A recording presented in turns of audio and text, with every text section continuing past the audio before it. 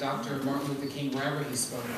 So when you talk about walking with Dr. King, he has done that and more. And so please give a warm welcome to our keynote speaker this afternoon for Dr. Maurice Woodard.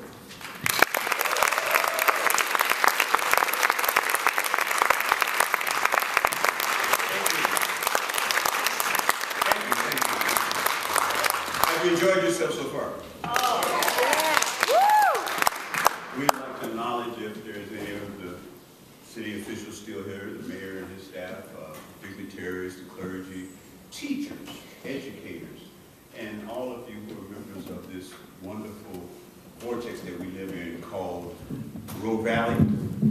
It's good for us to be here. You have enjoyed yourself, I pray, and I do thank all those who came and gave up their talent up to this point, and you have a great jazz band to take us home when we finish. Can we be really honest with each other for a few minutes? All right, that's all we want to do. Go down, Moses, way down in Egypt land. Tell old Pharaoh, let my people go. Or ain't gonna let nobody turn me round, turn me round, turn me round. Ain't gonna let nobody turn me round. I'm gonna keep on walking, keep on talking, marching up to freedom land. Why don't y'all sing it with me? Ain't gonna let nobody do what? Turn me around. Can you do better than that? Turn me around. That's good. Turn me around. Ain't gonna let nobody turn me around. I'm gonna keep on walking, keep on talking, marching up to freedom land. And of course there was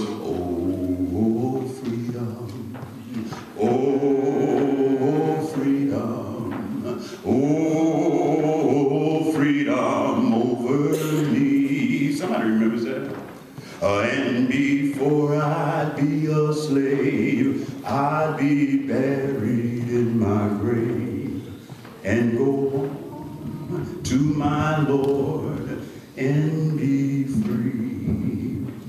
A sermonic hymn of Dr. King's that I will use for laying a foundation for this text and staying with our theme goes like this. Walk with me, Lord. Walk with me, walk with me, Lord, walk with me, while I'm on this tedious journey. I want you, Lord,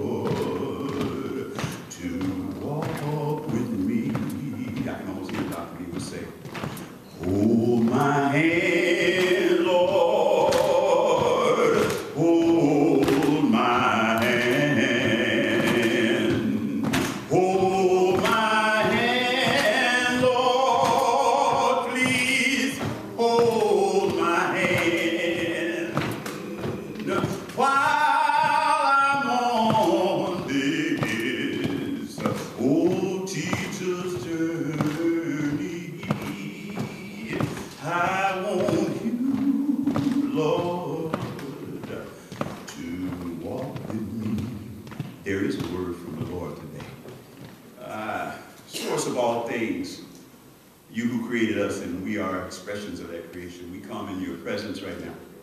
And I ask that you would let Woodard sit down, that your spirit will stand up in me and give me teaching and speaking powers that hearts might be open and minds might be regulated.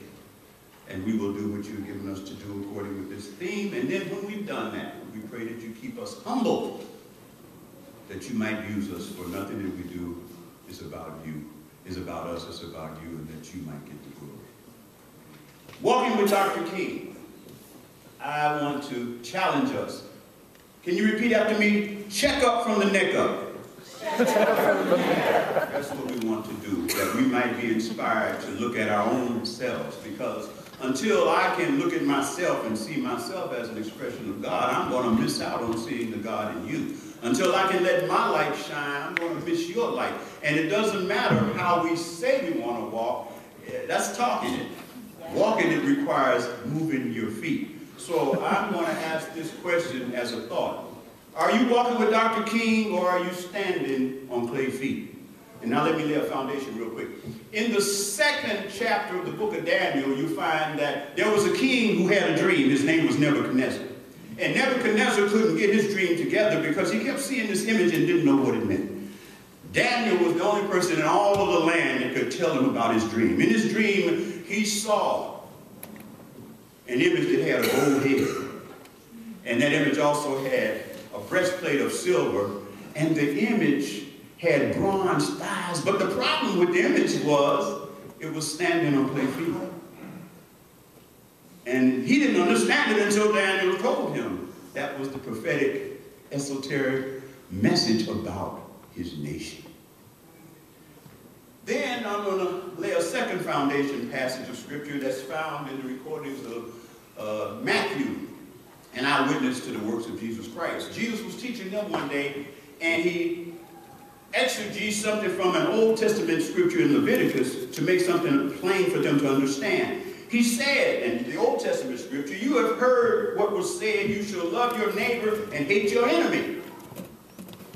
He says, "But I say to you, love your enemies and pray for those who persecute you, so that you may be children of your Father." And he went on to say, "And then by this shall all men know that you are my disciples." Well, it'd be kind of hard to walk with Dr. King and not be his disciple, wouldn't it? Yeah. All right. For African-American Christian communities around the country, the life and the teachings of Dr. Martin Luther King Jr. represent a human archetype of the radical gospel of love that Jesus exemplified in his life. Considered the formative figure in the modern fight for civil rights, Dr. King's prophetic voice as a modern revolutionary was a voice that reverberated with the sacred call of our Constitution, and you know what that is: liberty and justice for all. At the core of his message was the belief in the creation of a beloved community, a community of all human persons committed to an ethic of love and an infinitely redemptive love that would be inclusive of friend and foe. Are you walking with Dr. King, or are you standing on clay feet? Does your ability to love include friend and foe? Check up from the neck up. Well, let me roll it down the streets where you are, because I don't want nobody to leave here feeling uneasy. If it gets kind of hard and you get kind of quiet, I'm going to say attitude check. Now, when I say attitude check, I want you to respond by saying, "I got it." Let's try that. Attitude check. I got it. All right, so if y'all get required, that's where we're going to go. Now, on his birthday, millions of Christians from every walk of life and every corner of the world do what? They pause to celebrate a love ethic that's grounded in the Gospels of Jesus. Well, for those who haven't read that, throughout the gospel narrative, Jesus prophetically trumpets a message that tells us to access life, to access liberty, and to access the pursuit of happiness. You have to find a new commandment, and that commandment is to love one another. So on this day, as we pause to celebrate and honor Dr. King and the labor of love that was his life, perhaps we should do what? Be found examining the tenets of his first love. And if you know anything else about him, you should know the first love of Dr. King was the gospel of Jesus Christ. So much so that he devoted his life to those principles and made it his calling. So my brothers and sisters, the celebration of Dr. King's life then becomes both necessary for two reasons. One, corrective to the exclusion and misrepresentation of blacks in American history, and secondly, to affirm an affirmation of black life that blacks can then pass on from one generation to the next. Why? Because a tree without roots is dead. Attitude check. Huh? timeline of many of the 19th and 20th century textbooks, black history is much more than a shallow overview of the conditions of slavery or the emancipation of enslaved Africans in the Americas. Yet African and American contributions to history have often been denied, they've been ignored, devaluated, and purposely hidden in some instances as they've been attributed to other people. So the need to reverse historical miseducation and to set the record straight on the historical, cultural, scientific, political, and social achievements of ethnic Africa and African American people have been the main thrust behind the celebration of Black History, which comes next month. And in general, Dr. King's life and what it meant. So as we pause in the midst of daily realities to reflect and meditate on cultural, theological, and political importances in living the dream, in reaching for the dream, and then creating that beloved community that cost Dr. King his life, our minds should turn to some of the things that Dr. King did that should show us what it means to learn how to move beyond our comfort zone. First of all, Dr. King took lessons from Mahatma Gandhi on nonviolence. He was not too Christian to understand that other people who have different beliefs have something to say to us that we can pick up on. Attitude check. I got it. He understood the things that the Buddhists speak of when they talk about dependent arising. For not only did Dr. King understand that and Buddha understood it, Jesus Christ understood those same teachings. In other words, every action of everyone that you associate with affects your actions and the actions of all those that you associate with. My words today will affect every one of you. And you all collectively affecting each other will affect everyone that you go out and share anything that you experience today with. That's what this life is all about on this planet. And so, not only did Dr. King see that, not only did Christ see that, not only did the Buddhists see that, does not the Native Americans say that we are all relatives? Come on, somebody, talk to me. Attitude check. So it's time for us to stop being so compartmentalized in our comfort zones and to be able to embrace cultures that are beyond ours. You know, I laugh when people look at me not knowing that I do own a horse and they see me dressed like a cowboy with a cowboy hat, a black man living in Oregon, and they assume that he's trying to dress like a cowboy. And they don't own horses. But we need to stop assuming and start embracing those things that are different, because fear and doubt are the enemies of faith and understanding. And until we remove the fear by embracing the unknown joyfully and gleefully, how you do that? If you're going to walk with Dr. King, you have to let your light so shine before men and women and boys and girls and everyone you come in contact with, that they won't see you, but they'll see your good works and glorify source energy. Glorify the fact that you, like them, are a creation and an expression of God. Think about what he did. The whole universe was made without a hammer and a nail in the mind of a deity or a creator. According to Christian tenets, he spoke it into existence. But if he didn't speak and he just thought it, he made you in his image, he made you in his likeness. What have you created by your thoughts? Most of the drama that you've suffered? Attitude check. I got it. All right. So as we create this beloved community, and I'm going to move to a close, the world where, look at the world we live in. You have materialistic terrorism. You have depressed markets on every nation. You have racial, gender, and orientational injustice that persists. So if we're going to have an annual observance on Sundays of Dr. King, we must consistently hold together the belief that our characteristic differences are what underpins this beloved vortex that we live in called Rogue Valley. Do you realize if all the flowers in the garden looked the same, you wouldn't see any beauty? That's right. Huh? That's right. God has placed us all here that this area might glorify Him by what we become as we embrace one another, as we learn from our differences, as we coalesce. See, when you're spending all your time and all your life competitive, trying to be number one, you don't care about who's number two or number three, as long as you're number one. That's competition. And as long as you're in competition, you miss out on the bountiful blessings that come when we learn cooperation. Yeah. Attitude you check? I got it. Well, this beloved community can be created if we take the time to realize lessons past. Eschatology is a futuristic looking at the prophetic. And Dr. King said eschatology was for all time. So when he looked at Nebuchadnezzar's dream, he saw something different. He saw a present-day society with a gold head. That's the wealth of our country, the greatest country on the world. Could you look at this statue with me again as we go back to that first scripture?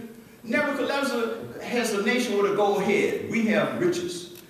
Breastplates have always been for defense and war. So we have a military and industrial complex. That's all of our silver. And then we have our education, our culture, our churches, and all those things that matter most that we push down the furthest and get to last, like our schools and education for our children. If we're going to walk with Dr. King, we have to move from clay feet to reprioritize what's really important in our civilization. At the onset of our text, the greatest teacher is responding to the Hebraic law that I shared with you in Leviticus about loving your neighbor as yourself. But see, embedded in this understanding, Israel made two fatal mistakes in the interpretation, both of which continue today. Let me explain that. The two mistakes that they made. The first one is the belief that the title of neighbor is only applied to everybody that looks like me. See, when I lived in Chicago, I never worried about people from the north side coming on the south side, breaking in my car and stealing my radio. If my radio got stolen, it was one of my heavy brothers that were giving me that. So sometimes we have to understand that neighbor has a broader sense than who looks like me, who's situated in my community, my religion, my nation. The word neighbor was used exclusive of other people. Remember, the Samaritans couldn't associate with the Jews. Some people were considered unclean. And we still carry that today in some of our communities where we see others as different and we love our neighbor that looks like us and we hate our enemy, or at least despise him subconsciously. So Israel both literally and theologically degraded interactions with any other humans that were not Jews. Hello? And that left them to think that it meant hate the others. Well, otherness theoretically is the process by which dominant individuals, cultural societies, groups, institutions, and social frameworks exclude people whom they deem by dominant groups to have subordinate, inappropriately fitted elements in the society. In other words, it's not even about second-class citizenship. You don't have a right for citizenship because you are other. In this context, otherness is rooted in the definition of difference, and it's typically what makes and marks biological, involuntary elements of people. For example, we can't help our sex or our race. We didn't choose those. And when people judge you on them, that's a real unfair playing field because that's something you have no choice in, how we come into this world. Otherness is a behavioral quality by which we distinguish the familiar from the unfamiliar, subconsciously stratifying and leveling individuals, groups, and cultures, which further justifies our attempts to oppose those that don't look like us and allows us to think we are right no matter what. How often do we just not even hear people because we assume we already know what they're thinking because of how they look, how they dress, how they're behaving? All they're asking for is a glass of water. And we don't have the time to hear the cry for help because we're judging them on how they're dressed or what they don't have. In this context that we begin to see then what Jesus addressed in his words, you've heard it said. In other words, it's been said to love your neighbor and hate your enemy. But Jesus acknowledges that Hebrew people have another responsibility and have to be cultivated by the act of, I call it theological socialization. In other words, to adopt the rejection of others and then conversely learn acceptance and sameness because you have to love yourself. When you learn to love yourself, it becomes easy to love others. Most people who can't love others really don't love themselves.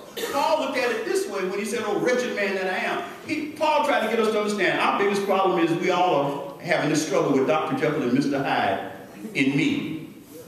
Hello?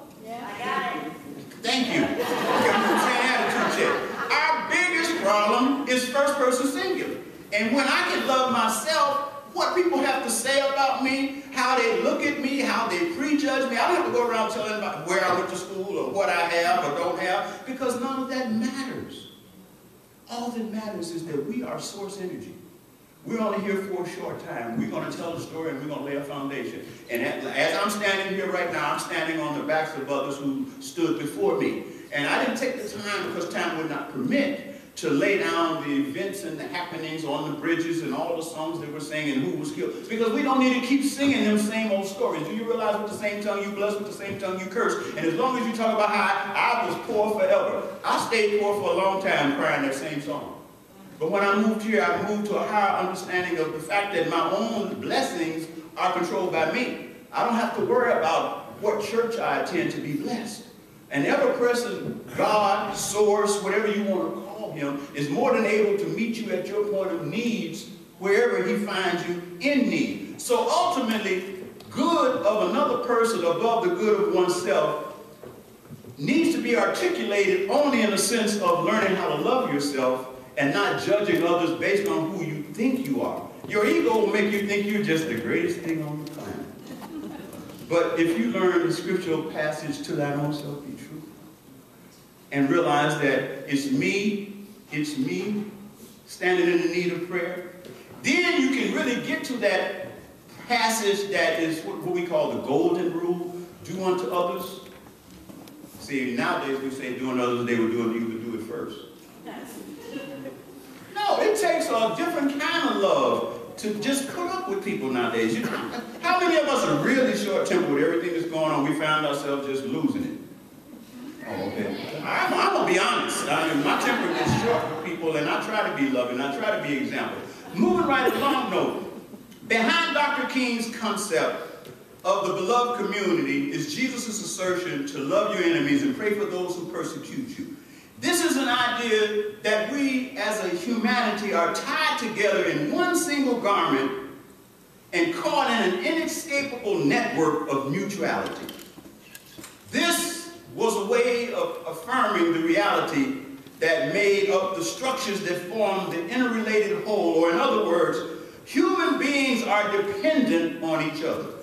And whenever a person is or possesses what he owes to others who have preceded him, as Dr. King wrote, he said this: whether we realize it or not, each of us live eternally in the red. We owe somebody. Recognition of one's indebtedness to the past generation should inhibit the sense of self-sufficiency and promote an awareness that personal growth cannot take place apart from meaningful relationships with other persons, that the I cannot obtain fulfillment without the thou. So, having said that, again, are you walking with Dr. King? Or are you standing on clay feet? And if you're standing on clay feet, then I'm going to say like Dr. King would have said. He would have said it like this. He would have said, walk together, children. Don't you get weary. The road may be tough and the going may get rough, but walk on. Your friends might leave you. People might not understand you, but walk on. You might be left behind. You might be lied on, but walk on. And at the end, you'll hear him say, well done, my good and faithful servant. You've been faithful over a few things. Now, take rest with the reward that's given to all just and faithful servants. Keep on walking, y'all.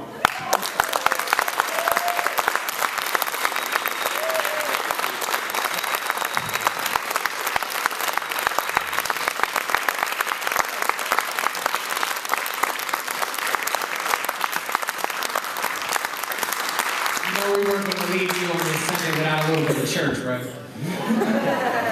So, of course, we want to thank him again for that amazing speech, and, of course, the lessons that we can always take with us every single day to do whatever we can, whenever we can, to pull someone forward, to help out our neighbors, and to love everybody with compassion and respect.